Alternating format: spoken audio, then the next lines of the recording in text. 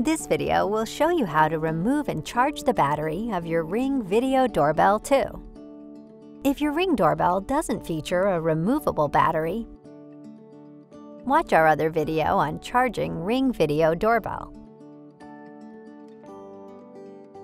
When your battery needs to be charged, the Ring app will notify you.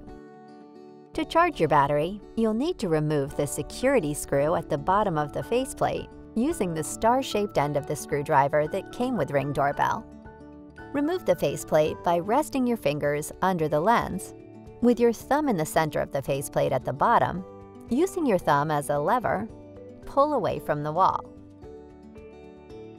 Remove the battery by pressing the black tab. The battery will slide out of its compartment. If you have another battery, insert it while this one is charging so you don't experience any downtime.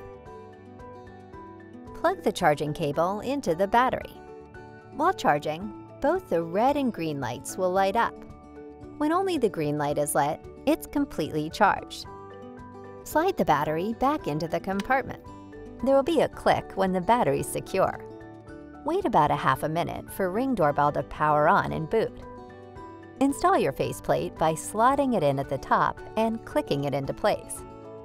Finally, use the star-shaped end of the screwdriver to secure the faceplate with a security screw.